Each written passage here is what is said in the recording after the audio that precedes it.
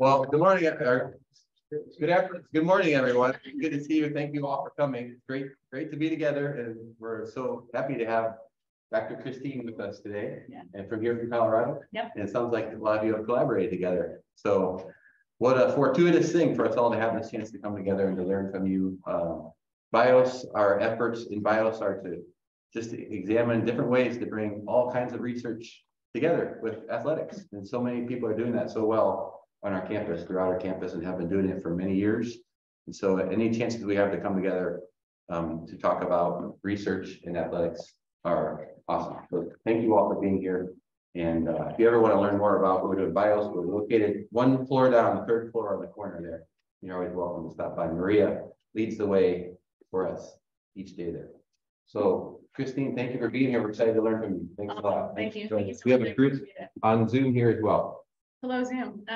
I just really appreciate the opportunity, and I'm going to give myself a quick intro, but mostly I want to hear who's in the room, just so I can tailor this as best I can to y'all. So I come into this present role as researcher. As a former varsity athlete, I was a rower.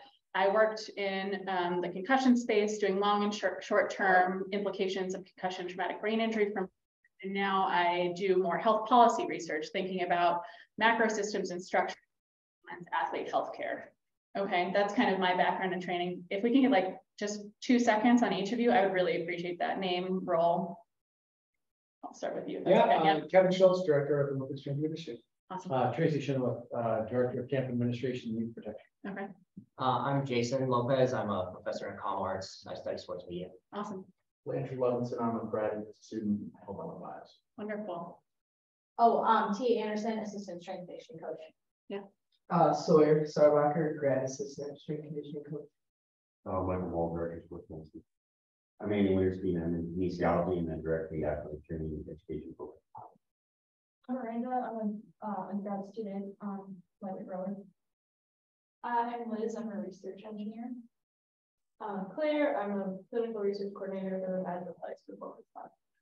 And Jen Sample, coordinator for Cool. Herman Feller, also a research coordinator for Badger Athletic Performance. Maria Daynard, Associate Director of BIOS. Sam, clinical professor in anatomy and kinesiology.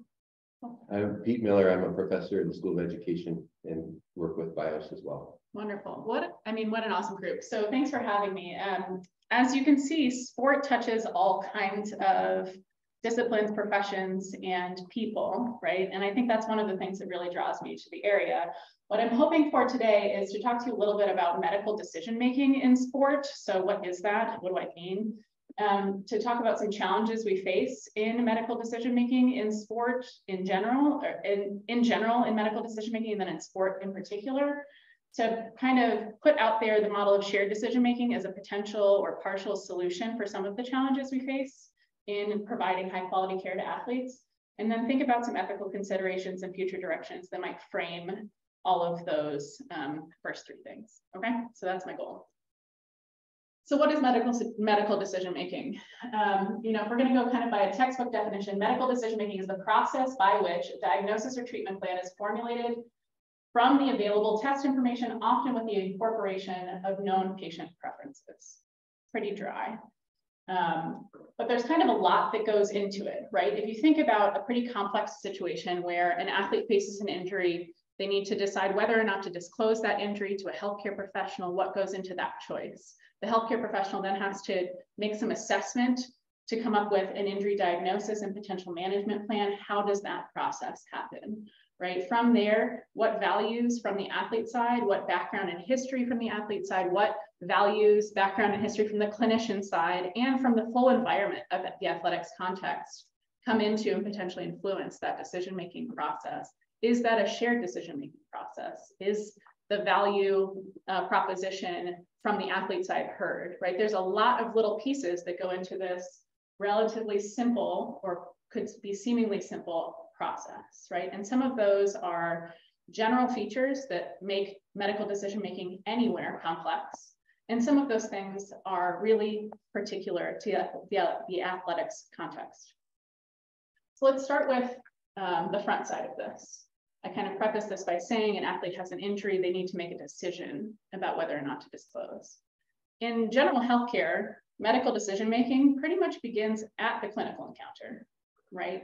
We don't think about before the patient walks into the office of the doctor, walks into the hospital. Really, in other contexts, that's the beginning. In athletics, because of this pre-existing relationship, because of the nature of the structure of sports medicine within perhaps a university, within an athletics context, we're kind of thinking upstream as a preventative approach for, beginning this initiation of medical decision-making from the athlete side. How do I decide as an athlete whether or not I'm comfortable disclosing an injury to my healthcare provider or team? So there's been, for example, a huge literature in the concussion space, which is sort of where I started, about how those decisions get made. What factors influence those decisions from the athlete side, from the environmental piece, from the clinician side. Nice to see you. So things like social norms. What do I think my teammates would think of me if I took this action or this behavior? Those can be real social norms, meaning I know what would happen, or they can be perceived. I kind of have seen what other people have done, how my teammates have reacted in other situations. I can therefore infer what might happen in my context. A ton of different pressures from stakeholders, from the athlete themselves, right? They have a drive, that's how you become a college athlete, right? You have some sort of internal drive for success in that domain. But then there's external pressures, right? From a coach, maybe from teammates, maybe that's part of those social norms calculations, from, you know, family or fans or the big game, right? There's all of these external pressures that might come, both from the athlete side, but we can also imagine those on the clinician side as well, right? I need to get the athlete back for the game. The coach really wants the athlete back for the game. There's all these incentive structures and perceived costs and benefits. Some of those are pressures, but some of those are, you know, maybe perceived positive attributes of either disclosing the injury. If I disclose this one, I know, because I've been educated by my medical staff, that maybe I won't get another one. I'll recover more quickly. I won't have that delayed reaction time, right? I will maybe prevent a lower extremity injury from that delayed reaction time from occurring. There's also maybe some career type benefits. People who play sports here have aspirations of continuing to play sport, perhaps, right? So a benefit of maybe withholding the injury, perceived benefit of withholding the injury from the athlete side might be, you know, I don't want my potential professional team to know I have this injury. That might deter them from drafting me or something like that. On the other side, you know, if you get that injury recovered more quickly, then the perceived benefit is you can be seen as having fully recovered on the backside of that injury, right? So some kind of flip side costs and benefits.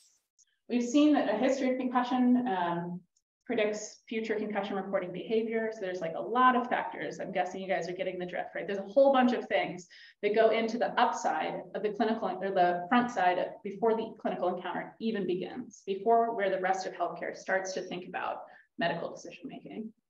And a lot of these things, not all of them, a lot of them have, there are things that universities, clinicians, coaches, teammates can do to influence that first step, right? Creating a culture of a pro-health culture, a pro-health and safety culture. Having sports medicine staff that, you know, I was talking to Andy's class yesterday, and he was like, when I was an athletic trainer, my athletic training room was Switzerland, right? It is neutral. You come through the door and this is about healthcare. We focus on healthcare. We focus on you as the patient. We make sure that your needs, your values, your health is the priority, right? We kind of close the doors to the athletics context in a certain way. Making sure that there is a trusting relationship between clinicians and athletes, between coaches and athletes, between other athletics staff and athletes, such that they feel safe in reporting those injuries, right? All those kinds of things influence that first step. So the first step to challenge, the first challenge to medical decision-making in the athletics context is identification. Now, sometimes that's easier and sometimes that's harder. If somebody tears an ACL in the middle of the game, you're going to see it, right? Not all medical decision-making in the context of sport requires that first active step on athletes, but many of them do. And many of them continue to, in the sense that athletes need to honestly participate in their care delivery. They need to disclose their symptomology. They need to continue to participate in the therapies that help them get better, all those kinds of things, right? It's not a single time point, it's a process. But that first step here, one that is pretty unique to athletics, is before we even get in the door. There's a lot of steps there that are at least somewhat in the control of the athletics environment and those who participate in it. Okay, we're coming in the door, right? The athlete has decided, they've walked in the door, and now we have a process, emphasis on that, right? By which a diagnosis or treatment plan is formulated. There's a lot that can go into that piece as well. So starting from the athlete side, there's a ton that we know about athletes in particular, but human beings in general, that we're just like not always that good at making decisions about risks and benefits. We're not. There's a lot of cognitive biases that every single one of us, some more than others, athletes included, have when they're thinking about weighing risks and benefits, future versus now, et cetera. So some of those include, we athletes, pretty much all of us, men more than women, you know, people who participate in the activity more so than people who don't, underestimate our personal risks. I don't think the bad thing's going to happen to me. It might happen to somebody else. I know that there is a risk, but like the risk for me, I don't think so, not so much, right? Like you have this first person bias, and that influences athletes' perceptions about going back post-injury at a, you know, what their risk profile might look like. I had this thing, you know, everybody has a risk of this thing once in their career, mine's done. You know, this isn't a risk for me anymore. Not exactly accurate, but it is just a piece of decision-making that comes into play for athletes in this context, as well as for most people. So I did a study that kind of substantiated that in football players, underestimating their personal risk of concussion, as well as other injuries. We all have these kind of two modes of decision-making. Kahneman, Daniel Kahneman, a really famous behavioral economist, calls them thinking fast or thinking slow, type 1 or type 2 thinking. You might have heard of these things before. Type 1 thinking is that fast, reactive gut feeling, right? Type 2 thinking is the slow, reflective, deliberative, how might this affect me 5 or 10 years from now kind of thinking. You can imagine that fast reactive thinking is really advantageous in sport, right? The person who can anticipate the opponent's next move, the person who can, read the defense before an opponent would understand that, right? That's how they rise to the level of this kind of competition, is by honing. Maybe they begin with an edge, but then honing that fast reactive decision-making. And especially in the heat of the game or the heat of practice, right? That is the mode that you're in. You're not like weighing costs and benefits. You're really like in it, right? And so the idea that we're asking athletes in the heat of the game, in the heat of practice, to make a deliberative decision about their health in the context where their injury isn't obvious is a really challenging position for anyone to be in, right? And so we did a study to understand the extent to which athletes' abilities to switch between those two modes of thinking. There's a little survey-based test. It's the best we've got. It's not perfect, right? But measuring the athlete's ability to switch between that fast reactive thinking to that slow deliberative thinking was associated with their perceptions about longer term risks to them from sport. And what we found was the athletes who had that ability to kind of like stop and switch, to turn off that fast thinking and just like take a pause, were much more likely to see long-term risks from their injuries in their future. Now, that's not a thing you can train somebody on, right? That is a thing that you can pull them out of a context where their brain is in that fast reactive thinking mode, right? That advantageous fast reactive thinking mode in the game. And we don't force them to make that decision in the game, right? We decide to remove them from that brain set, that mindset, and then talk to them about their healthcare in a context that might more facilitate that slow deliberative thinking. We did a study with my colleagues out at the US Air Force Academy. There's been a whole literature about social norms and how that influences injury reporting behaviors. You know, I was talking earlier about how what an athlete thinks their teammates will think of them if they take a certain action is really influential for that action. Athletes don't always get that estimation right? They might think their teammates are really anti-injury reporting from, maybe an observation from their history elsewhere. They have some substantiation for that, when in fact, that's not the case. And that will alter the behavior of any individual who holds it to act in accordance, or maybe more likely to act in accordance with what they think the group would want them to do. And by acting in that way, they perpetuate the cycle, right? I think my teammates don't want me to report a concussion, and that's going to influence my choice about whether I report a concussion, even if I think it's the right thing to do for myself. So because I think my teammates really don't support that behavior, I hide it. And my teammate knows that I hid it. So they think I hold the belief that hiding it is the right thing to do. Do you see what I mean? It's this cycle where in other areas, so this kind of work about pluralistic ignorance has been used a lot in binge drinking on campuses. A few people do some crazy stuff and people perceive, because there's these outward visible behaviors, that the crazy thing is the norm. But if you can intervene to right that social norms belief, you might not change the people who are going to do that anyway, but you can kind of alter what people understand to be the group norm behavior. And so this is some work we're working on in the Air Force Academy to try to improve concussion reporting behavior. It's been really interesting and successful so far. So this is kind of athlete side, but really anybody.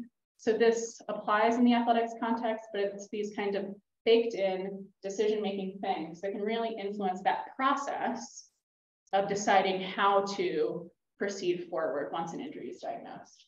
So these cognitive biases I'm going to label as our second challenge. Known patient preferences. So in the context of sport, there's going to be some challenges with how we weigh benefits and risks, right? So if we think about, I'm not going to go in order here, but this last one really sticks out to me. Incommensurability, it's like a fancy phrase for like, it's hard to weigh things where they're not on the same scale, right? A present social benefit versus a long-term health risk. Like you can't put units on those things, right? But that's effectively maybe what we're thinking about in measuring whether we go back today after the X ACL injury or the X concussion. Today, I would get to play and fulfill my dreams and be with my teammates and make it to the big game. But like down the line, that could pose some different health challenges, right? And it's really hard for anyone, athletes included, to weigh those things when they're, not apples to apples, right? We're apples to oranges. We also have challenges when we're thinking about today versus some other time horizon. So there's a huge literature, not in sport, but including sport, where people, value the cookie today versus, the whatever tomorrow. I can hold at once the belief that, it's better for me to eat a healthy diet for my long-term health, but then I go and, have a 5-course meal with Julie last night or whatever. So you can hold like divergent beliefs about near and long-term things, but you tend to act in accordance with your short-term beliefs and values. The top two are really challenges on the clinician side. So we've done some work to understand the extent to which clinician, and this probably would apply to coaches as well, but they don't make a lot of these decisions, right? Whether the stakeholders around the athletes' beliefs influence athlete healthcare. So in the first study, this is with Emily Crocius and others, we wanted to learn more about the nature of clinician risk aversion versus willingness to take risks, and how that influenced how they counseled their patients and when they made a decision about maybe we need to start talking about end of career. This was concussion specific. And what we found, and maybe this is unsurprising, but I think it's important, is that the willingness to take risk of the clinician onto themselves. So I'm just kind of a risk taker by profile. I then counsel people in accordance with kind of my personal preferences, right? I'm a risk taker, so I'm more willing to let Maria go back into the game after her 4th concussion than my colleague might be if they themselves would not take on those risks. That has nothing to do with athlete values, right? That's the clinician side values. And so making sure that we're aligning the discussions about athlete health with their own value preferences is really important, and acknowledging that our own sets of backgrounds and experiences in that discussion can come into play, and making sure we try to focus on their side of the equation is really important. And then there's a huge, again, literature about how we discuss, frame, and present risks.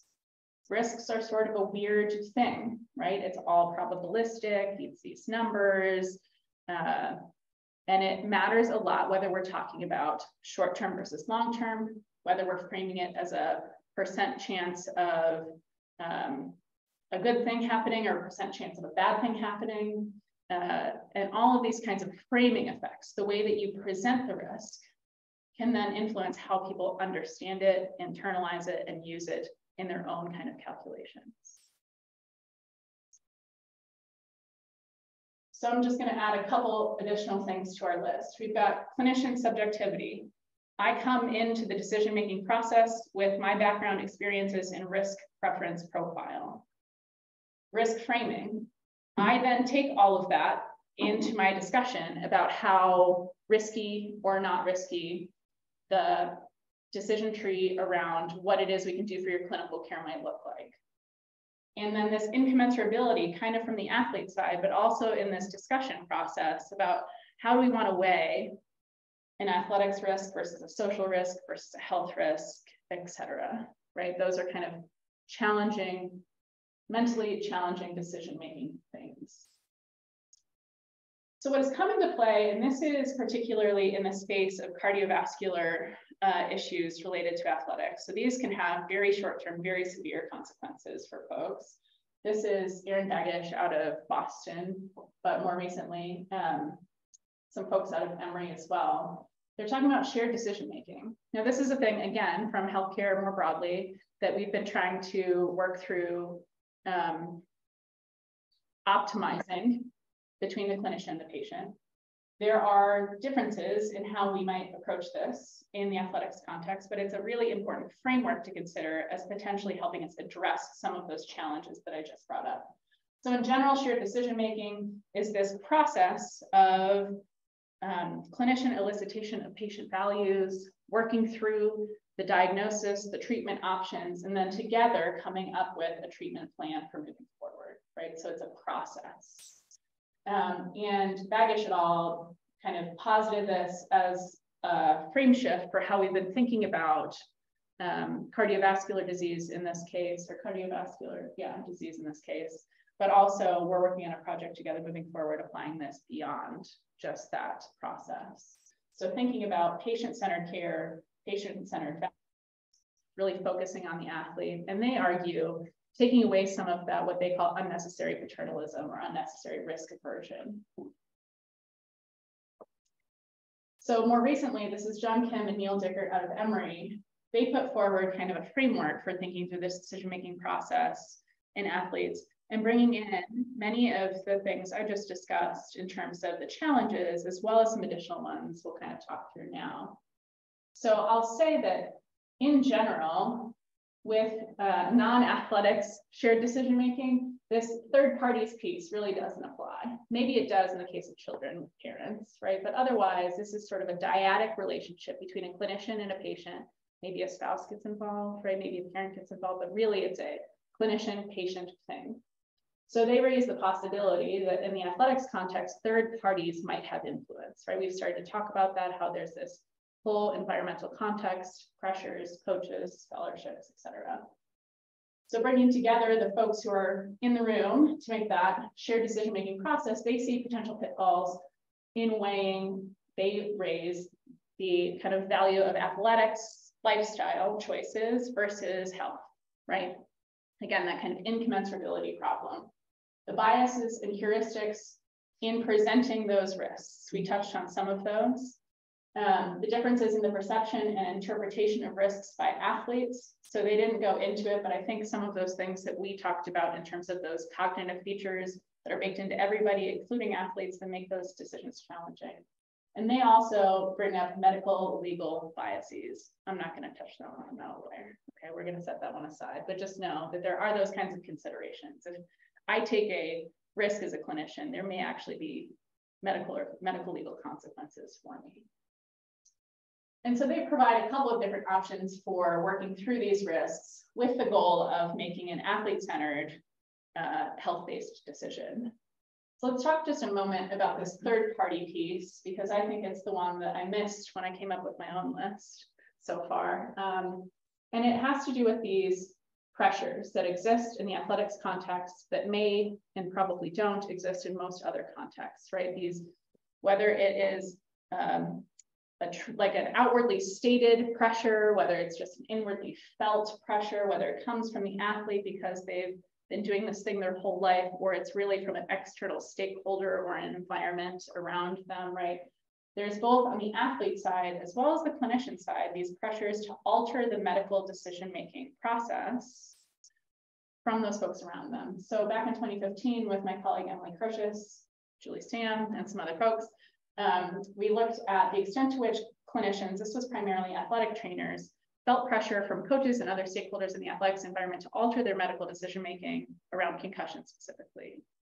And what we found was, yes, not everyone equally, though. More experienced clinicians felt less often felt pressure. Male clinicians less often felt pressure. So those lesser experienced and or female clinicians were the ones that really felt like other stakeholders were trying to get in the middle of this shared decision-making process, or whatever version of decision-making was actually happening on the ground, right? The other thing that has come up is that the nature of the structure of athletic medicine itself can build in kind of a challenging structural conflict of interest. Meaning, if I'm a clinician who is employed by athletics and my boss ultimately is the AD, maybe I feel a different set of pressures around my job and my decision-making, maybe, than if I'm a clinician who's employed by University Health Services but happens to work with athletes, right? And so those structural features about how the sports medicine organizations are set up, we've found in a different study are really related to the injury profiles on campuses. So at schools where there were athletics-based sports medicine programs, we found higher rates of injury among those athletes than at schools with the athletics medicine program in a medical model. So under University Health Services or a nearby hospital. Again, there's so many factors that any one single one of these is not going to solve any particular problem, but in certain contexts, some of these features might be easier or more challenging to address, right? So just kind of coming up with the matrix to understand which levers in your environment you might be able to pull to help make it a pro-athlete health, pro-safety environment in a way that doesn't disrupt everything else, right, is an important kind of consideration. So in optimizing the shared decision-making process, Cho and Dickert suggest that there's 4 real important questions that we consider, and I think they're really good ones. So I'm just copying and pasting from their paper here, okay? They say we need to understand what's the range of viewpoints, and I'll say maybe the reasonable range of viewpoints among athletes regarding perception of risk, valuation of sport, and the role of the practitioner. So we need to understand more about how athletes' decision environment and their value proposition affects their outcomes. What's the range of viewpoints among clinicians about the valuation of sport and exercise and the assessment of risk? So again, what within clinician factors lead to variation in how we present this information, how we discuss this information, and how we ultimately guide an athlete to making a decision that's right, hopefully for them? How do medical legal concerns influence and potentially bias that decision-making process? Again, I'm not going to go into that one. It's a little bit outside my wheelhouse, but you might imagine, right, if there's real concerns about risks and liabilities, that could steer you in a certain direction.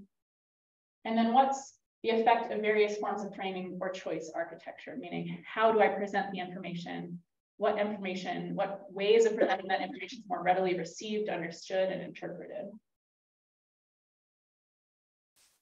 So we're just going to add to that list who's involved or who should be involved in that decision-making process, right? Making sure that that process is not unduly influenced by people who shouldn't be making decisions about athlete health, and is robustly involved with those who should, right? And then ensuring that that decision-making process is robust to the kind of challenges that we now know are part of that potential discussion.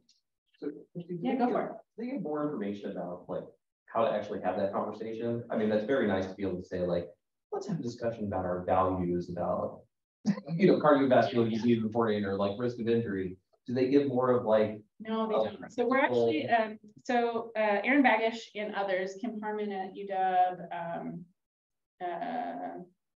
I'm forgetting the other big names that are involved, have put together a registry of folks. It's called the Orca study. And they're trying to understand more about, first step, like what is actually happening. Yeah. And then Aaron, John Cho, Neil Dickard, and I are putting in a grant to like work through some of just that, right? What does it actually mean to have a robust conversation eliciting athlete values? Yeah.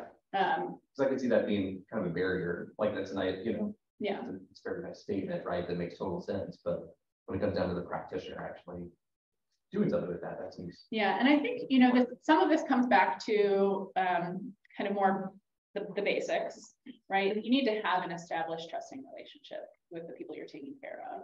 So that's like sort of foundational. And I think we can easily overlook that, but that doesn't exist everywhere or with every clinician-patient relationship. So that's kind of beginning. And then from there, when they walk into your office with a potentially career-altering injury, if you have that relationship, that makes that conversation, probably much more easily to flow. You might already know some of the things that they're worried about or aiming towards in their career, right? All of those kinds of things. Well, and just how it changes over time too. Yeah. I mean, we know that like a lot of young athletes that have ACL reconstruction are like, yes, I'm definitely going back to play sports, and then halfway through their rehab, they're like, nope, I'm good. I don't want to go through this again, right? So, yeah, totally. Yeah, and you're right. so It is, it's not a single time point elicitation, right? It is a process. And I think that that's a big piece that is challenging. Some of the work that I did around that athletics versus medical model, we also looked at a lot about resource allocation and sports as well as everywhere else, in medicine, resources aren't equitably allocated across schools and teams and genders and all of those kinds of things, right? So, first you have to have enough boots on the ground to provide, an adequate level of care before we're thinking about this robust shared decision-making values elicitation process. Mm-hmm. But when we're at a place where there's, ample resources dedicated to athletics, you might imagine that it's going to be the kind of place who might be a leader in thinking about implementing something like a more robust shared decision-making process that centers athlete values, right? Yeah, but it's operationalizing what that means is an important point that I will say is in progress. I think I'm towards the end, but I would love to kind of get more discussion going. So I just want to point out a couple of ethical things. One of the things that makes any of this shared decision-making stuff challenging is, sports or not, this information asymmetry, right? From both sides. As the athlete, I walk into the room knowing exactly how I feel. I'm gonna provide some or all of that information to the clinician in front of me. As a clinician, I know from my personal history as well as all of my training how this generally goes, right? I know all of the options, I know the pitfalls and the upsides to each of them, right? And I'm going to provide the athlete with some or all of that information. And so that information asymmetry poses a lot of challenges from both sides. In the non-athletics context, we typically think about it from the clinician side primarily, but in the athletics context, I think that there's some incentives that might bring into play both sides a little bit, I don't know, evenly, but a little bit more. There's this autonomy versus paternalism piece, meaning we want athletes to make the decisions that are right for them, that are value enhancing, that are informed by their personal sets of things that they care about, that are sufficiently informed. But medicine historically has had a bit of a bent towards thinking they, clinicians, I'm not one, so I don't know why I say we, right, know what is best. And so it's this balance of trying to make sure we're doing right by the patient, but also centering their values and not putting them in a position where they're going to do something that hurts themselves in a way that they would regret, right? There's all of this informed decision-making piece. You know, what does that actually mean or look like in this context, right? People use informed consent sometimes. I don't really think that's the right model here exactly when we're thinking about like return to play, but you know, they don't have to know everything, right? Nobody knows everything, but what is sufficiently informed to be making this decision? How do we make sure they have the information that they need to act in accordance with their values? The pressures of competitive sport, what can we do to kind of close that door when we're in a clinical decision and be Switzerland, right? Acknowledging that we can't really do that, but what can we do to improve that process? And then this is a really different kind of decision if we're thinking about kiddos, right? Little kids, maybe with a parent involved versus adolescents, young adults, adult athletes in a professional career. Like the calculus about that goes really differently in terms of we let certain groups of people, adults, take on more risks than we let kids take on for themselves, right? And so how do we kind of think about gradating those decision-making processes across the age groups? And then I'll just say that this is it's a team effort, right? Any one clinician can make a difference in any one discussion, but really the way that this gets incorporated more broadly is to create a culture of health and safety, is to create a process through which this becomes the norm, right? We're not just doing this as a one-off, this is part of what we do as standard of care here or somewhere, right? Trying to make sure that we're having patient-centered conversations, trying to make sure that we have an environment that fosters trust between the medical team and the athletics department. And maybe I'll just throw a pitch, you throw some research involved and make sure what you're doing is actually achieving, right, the outcomes that we're hoping for. So that's it from my side, but I would love to hear reactions, including critical ones, like hit me with it. What you think, like what did I miss? What did I skim over inappropriately? Thoughts, anything, but mostly just thank you.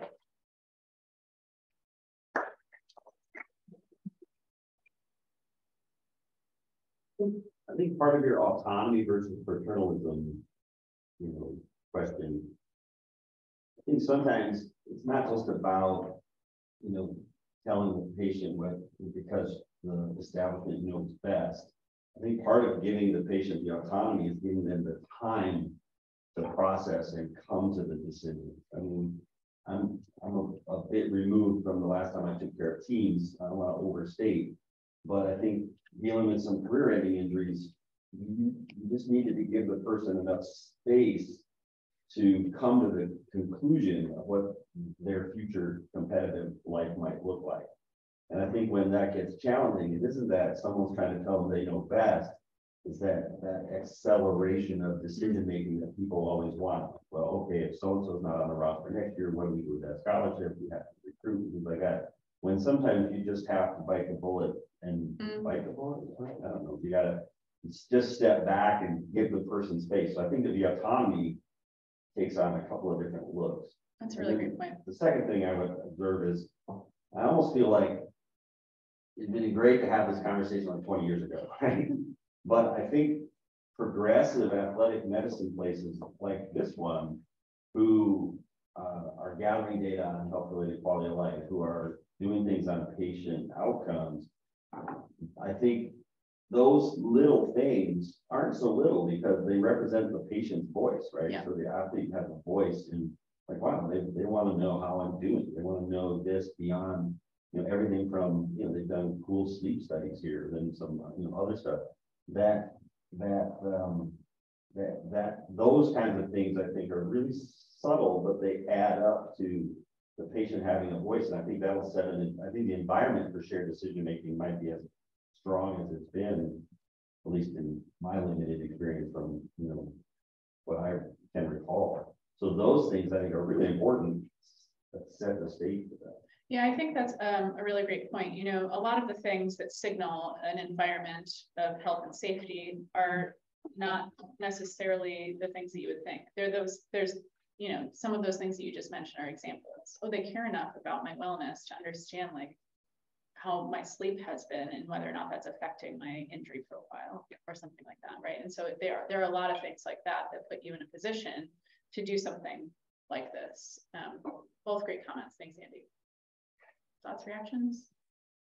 Christine, I think the debate related to medical model and structure, medical care, whether it's at the collegiate level, professional level, high school level, whatever level it is, I feel like there's administrative thoughts from that people think, well, if we switch to a medical model, it'll just be fine. Or and whatever model it is. Yeah. And I think people lose sight of the fact that regardless of whatever system you have in place, it's the people that operate in that system and the relationships of those providers with the patients, with the organization, and the other providers within the group is what matters most. And either system can be broken. Oh, absolutely. And Yeah, it's really, I think it's lost on some people that say, oh, if we switch to this model, or it'll offer us more protection. Yeah, I agree. I don't think it's that simple. And I honestly think it's sort of, it's not even really a binary in terms of medical model versus, you know, athletics model. So that's, I'll acknowledge an oversimplification that's necessary for things like research, right? I do think though that there are some structural pieces in an environment that's sort of very athletics centric, that when a person gets replaced or a piece changes might make you more vulnerable, right, to the pressures that come with that context. Whereas, you know, in a kind of medical model or university health services model, again, not really, you know, sort of a false binary, you tend to be more insulated from those things. But you're right, it's not, you know, that's not the be all end all. It has a lot to do with those people and places. The idea, I think, is that people change, cultures change for better or worse, right? So you can change within your context or you can change outside of your context. But creating systems that kind of insulate people from the changes we don't want to happen or empower the changes that we do want to happen can provide a little bit of protection in the direction that we want to go, if that makes sense. I think your observations related to informed consent, and certainly there's been some individuals on our campus that have done research and have strong opinions on informed consent. Again, it's all a matter of how you utilize it too. Yeah. And it can be a really good piece.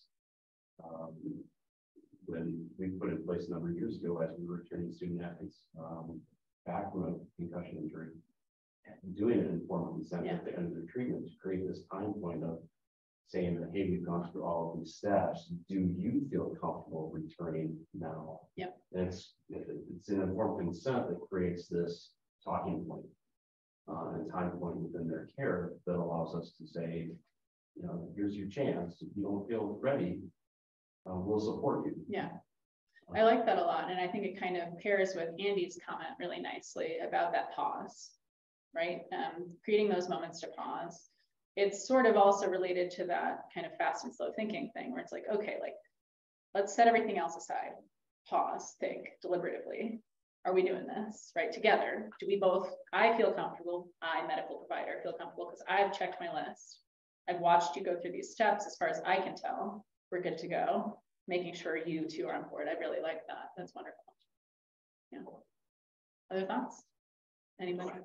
Yeah, I like that a lot too, at that point, but I think recently, you know, NFL and stuff, you've seen some interesting things come up with that idea of informed decision-making and adults.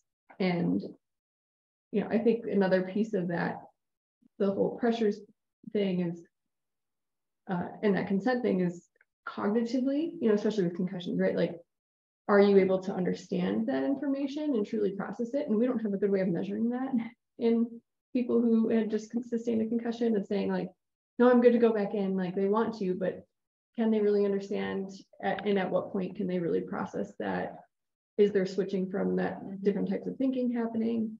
it just really muddies the water. And then you hear people like, well, they're adults, they can go back in if they want to, but as a clinician, you're like, that's not safe. It's just a very muddy area that. And Julia, the informed consent that I'm referring to is one at the completion of completion of the process. Not the immediate portion. I mean, we should, in those situations, if they haven't gone through all the appropriate. Sitting on the sideline here.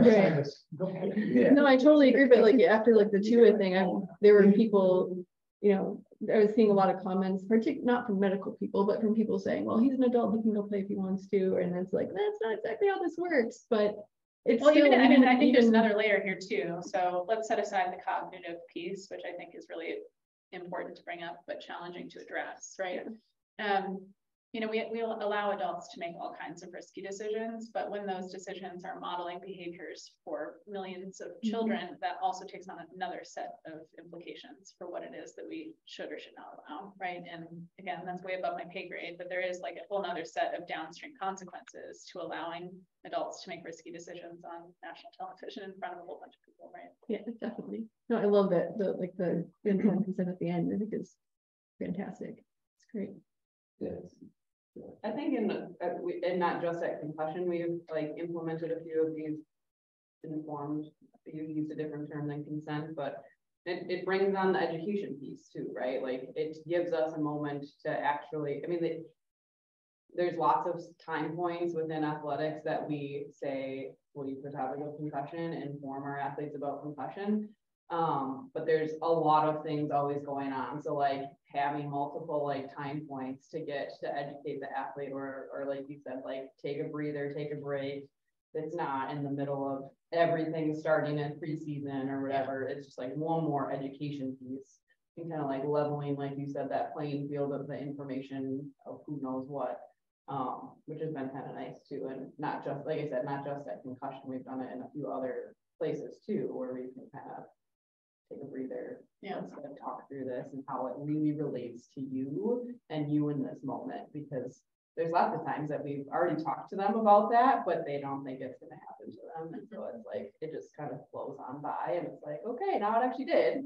And so let's like go back over those things that might be important for helping you just like make that informed decision.